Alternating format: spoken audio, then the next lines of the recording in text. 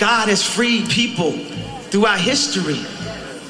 And Harriet Tubman says she could have freed more if we only knew we were slaves to Instagram, to social media. Wonderful. Why did you want to come to Kanye's Sunday service today? I mean, as controversial as he is a legendary artist, and I wanted to see what it was about.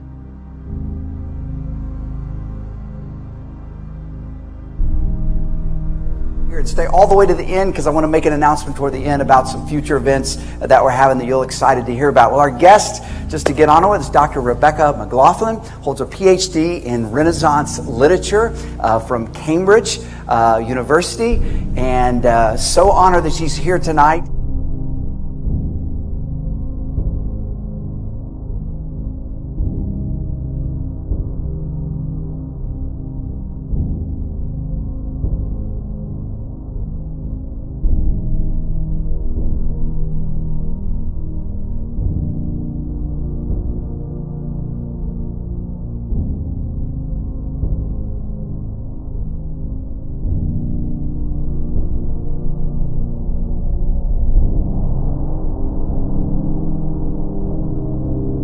A lot of fascinating things in that chapter for those that have read it. Here's one that's fascinating to me. You show where science has been used, and I knew a hint of this, but understood it more after reading the chapter, has been used to actually bring credibility to racism. And so that's not the common narrative. The common narrative is, if there were no religion, we would love each other more. This is John Lennon's vision. What if there were no religions, no heaven, no hell? We would have perfect unity. But in reality, it's that a departure from religion has been used to promote racism. So historically, unpack that for us. Yeah, so I want to say with science is that science is an incredibly powerful and useful tool. And every single person in this room uses that tool every day. And we should be really thankful for the good things that science has brought to us, like vaccines and iPhones. Vaccines are probably better than iPhones, but yeah.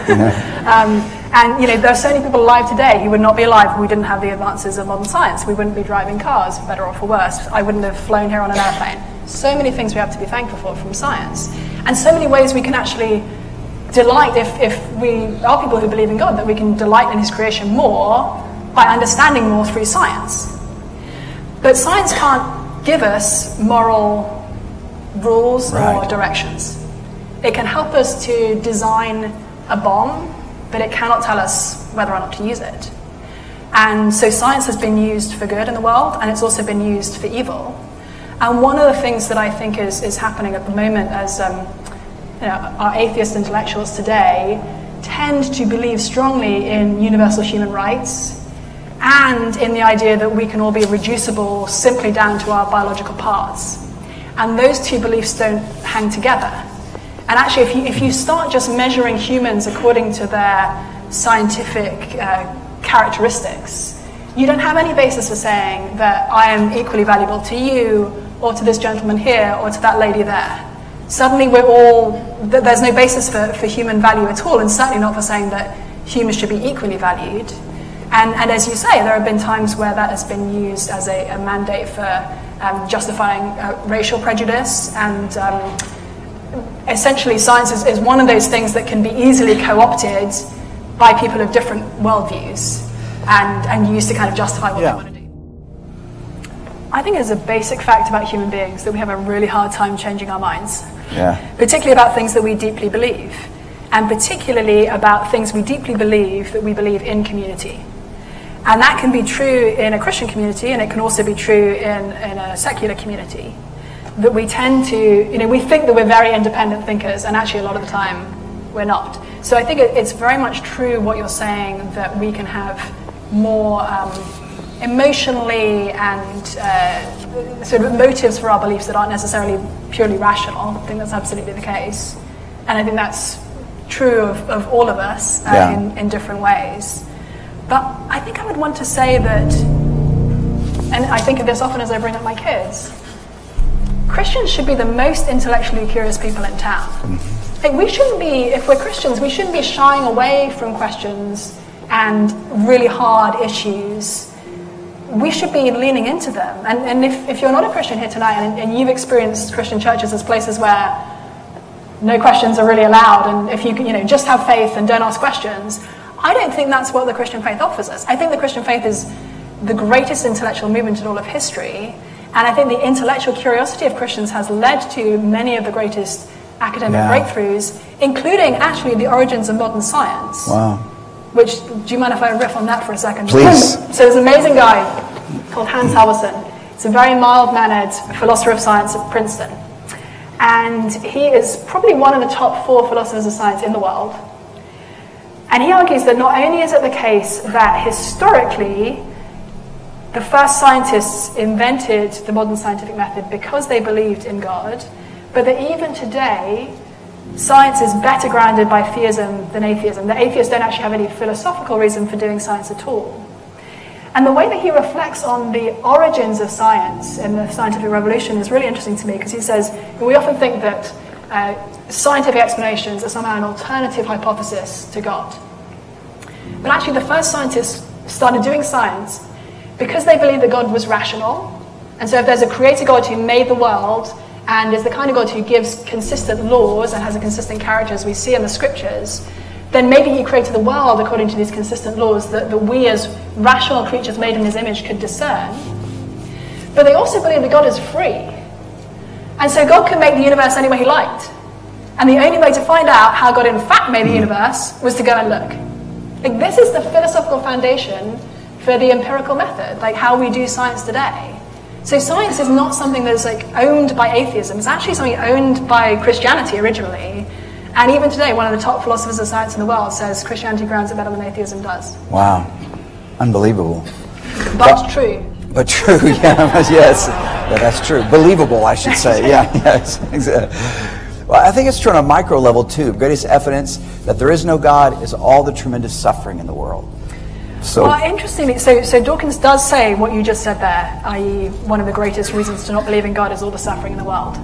However, that specific quote, where he's looking at the universe and saying the universe as we see it now through the lens of science has precisely the properties we should expect, that there is at bottom no design, no purpose, no good, no evil, nothing but blind, pitiless indifference, actually exposes the fundamental weakness in the worldview that he is offering to us.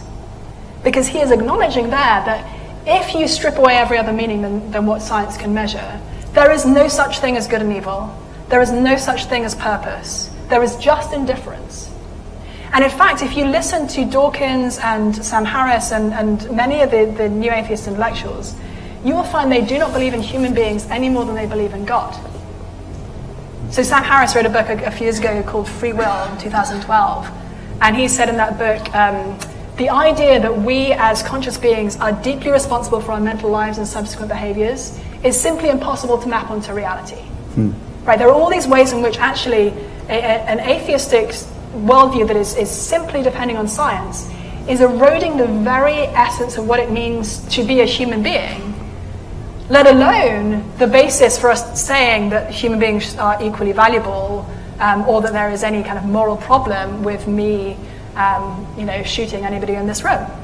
So atheists may look at Christianity and say, you believe in a loving God, how can you believe that when there's so much suffering in the world? I think the first thing we need to notice is that actually within their worldview, suffering doesn't matter.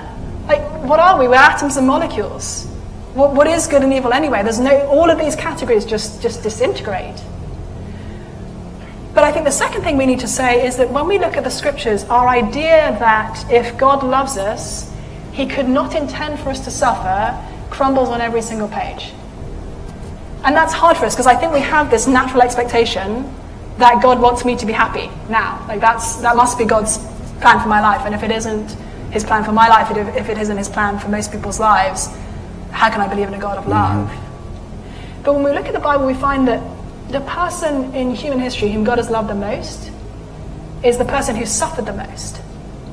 So that's our first kind of puzzle with Christianity. We find suffering, we find that the excruciating death of an innocent man literally staked to the heart of the Christian faith. So the idea that Christianity is just for like shiny, happy people is utterly at odds with what the Bible tells us. And you'll find that as you read the scriptures that the Bible is written by and for suffering people. There's hardly a page of the scriptures. I mean, maybe the Song of Songs. There's hardly a page of the scriptures otherwise that is not by and for suffering. It seems like it would make sense, the logical emptiness and void there would be in atheism. Yeah, I don't know if I want to shake people or hug them. Probably more the latter. I'm kind of a hugger. I don't know. I mean, we're all innately foolish, is the reality of it. And we have a really hard time acknowledging that we're wrong. I think, in my experience, quite often when people come to faith in Jesus later in life, if they didn't grow up in a Christian family, it is through an experience of suffering. And so I always find that interesting. At the same time, I mean, some of my best friends, including my closest friend who I dedicated this book to, is not a Christian, and she just doesn't see it. She sees how, with the starting points that I have, how everything else holds together. And in many ways, she experiences the loss and the emptiness that comes with not believing in God. But she doesn't have the motivation to hop over, and I think that's, a reality a lot of people live with. I mean, sometimes people say, I wish I had your faith. Yeah. And I'm like, well, you do. You just put it in different things. Yeah. And then Jesus comes onto the stage of human history and he says, I'm the bridegroom.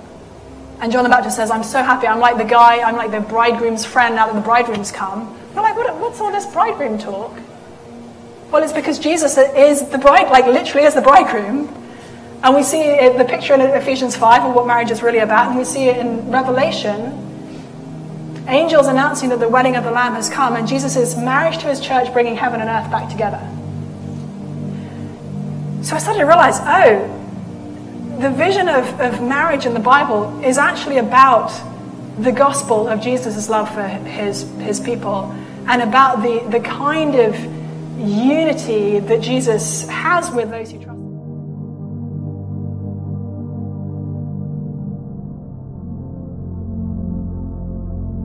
So in the buzz today, Kanye West apparently stepping away from the music that made him famous at a listening party at the Auditorium Theater over the weekend for his new album, Jesus is King, a Kanye West experience. Music promoter Andrew Barber tweeted that West revealed that he will not be making secular music anymore, just gospel music.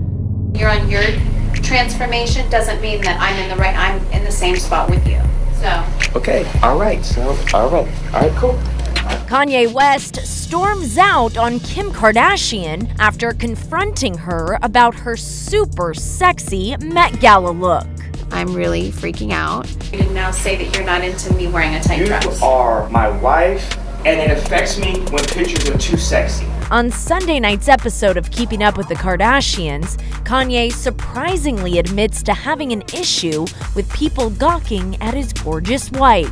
Of course, it's like a formal underwear. It's hot. It's like, it's hot for who though? So like the night before the Met, you're gonna come in here and say that you're not into a corset bag. I mean, we love each other's opinions. Well, maybe not in this case, as Kim was not okay with the 42-year-old rapper's concerns over her choice in wardrobe for fashion's biggest night. I just feel like I just went through this transition where from being a rapper, like looking at all these girls and looking at my wife, like, oh, my girl needs to be just like the other girls, showing her body off, showing this, showing that. And I didn't realize that that was affecting like my soul and my spirit as someone that's married and loved and the father of like now with about to be 4 kids.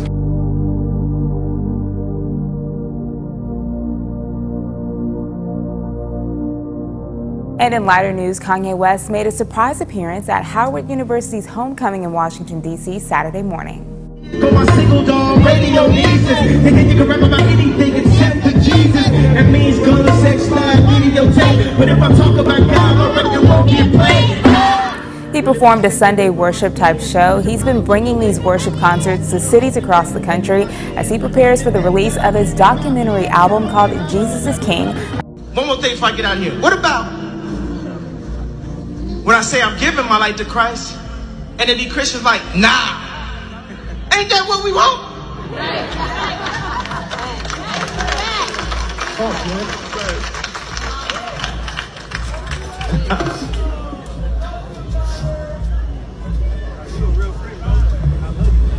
The devil brought me to the lowest place in my life, the lowest year of my life. And I said this year, I wasn't going to go one Sunday without starting a church. And that's what we did. We started Sunday service. And people came together and the choir got bigger and bigger and bigger. And people started feeling what it is. And about 4 months in, I got delivered.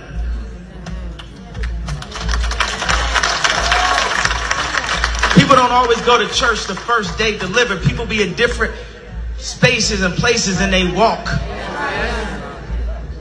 And that's something I had to learn when I was delivered, because I was one of them type of Christians. You doing it, you doing that, I'll see everything that's wrong. Just lay back. God has already won the victory. Jesus Christ has won the victory. That's why when I rap, I say he will free our people. God has freed people throughout history. And Harriet Tubman says she could have freed more if we only knew we were slaves to Instagram, to social media, to, oh, I'm about to pull up with the Draco and this man disrespected me. Harriet Tubman said she could free more if we only knew we were slaves.